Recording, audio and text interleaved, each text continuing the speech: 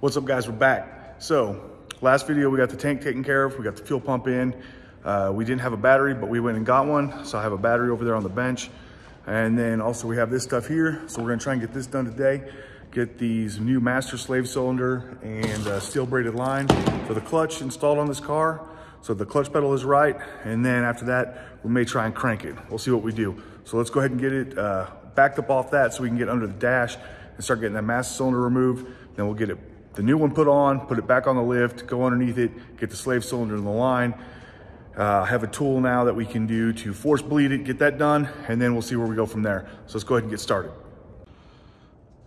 All right, so step one, the windshield wiper fluid.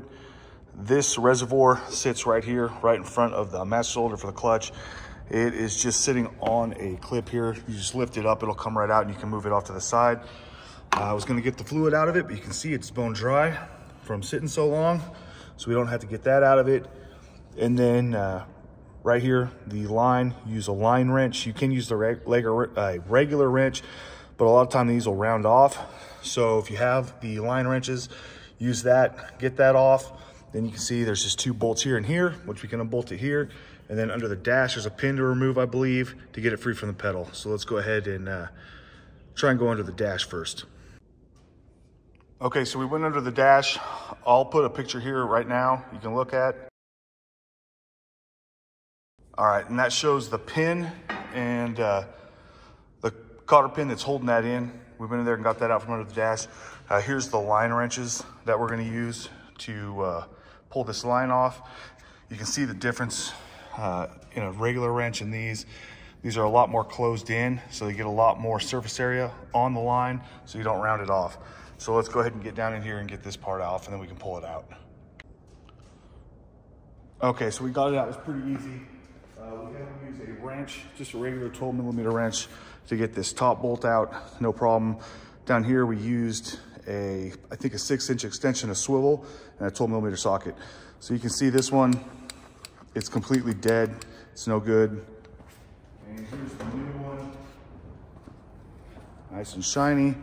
And you can see it actually works. So we'll match up the pull on this to the one that was on the car and get it back in the car, and then we'll be done up top. All right, so we got it in. It's fairly simple. The lid's still off. We added a little bit of fluid, but we're gonna force bleed it from the bottom.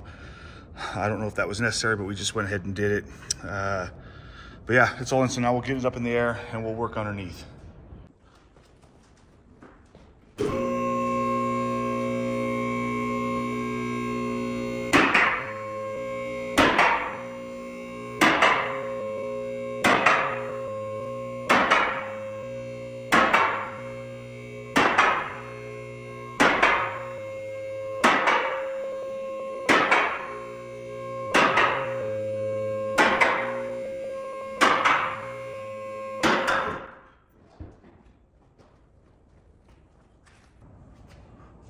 All right, so here it is.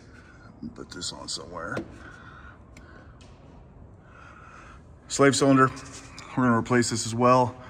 Here's the soft line. We're gonna place that with a actual steel braided hard line. It'll give you a little firmer feel in the pedal when you use it. So let's go ahead and get this off and we'll get that new one on.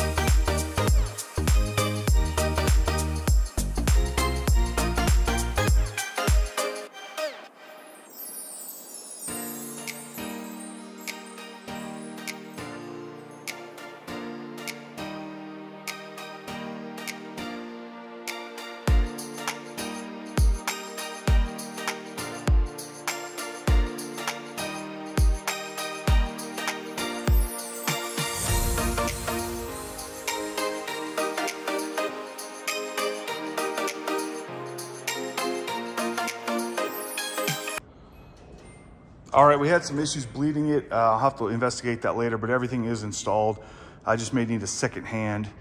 The line might be plugged. I don't think it is, but we'll address that another day. I did put the battery in it. You hear the chime running. Let's see what happens when we turn the key.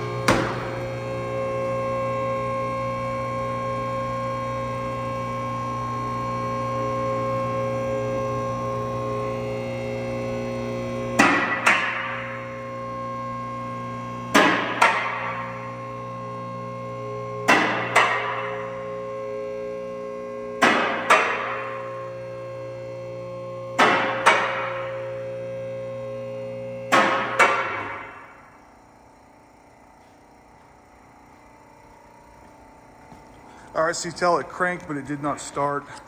We'll have to do some investigating. This noise, I have no idea. The key's in the run position.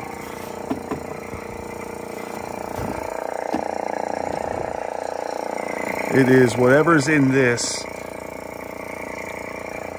I don't know if this is some kind of evap pump, but we'll have to do some more research and see what's going on here.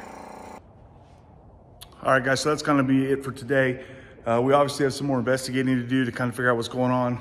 We have that weird noise coming from up front of the bumper. I'm not sure what that electric motor is. If somebody does know, leave a comment below if any Z31 guys know, so we can help me figure this out. But we probably have to check to make sure we're getting fuel up to the motor, just to make sure that pump's working right, that's moving fuel, and the lines aren't clogged. I don't think they are. But we'll double check that and probably double check, get somebody over here to help me bleed that clutch line out a little bit better. You can tell it is better. I have pressure. The clutch pedal returns now, which it didn't before. It used to fall and stop. So we got a long ways on that. But until the next video, hopefully we can get some more progress done and maybe get a little bit further along in this project. So as always, like, subscribe, share, do all the things, and we'll catch y'all next time.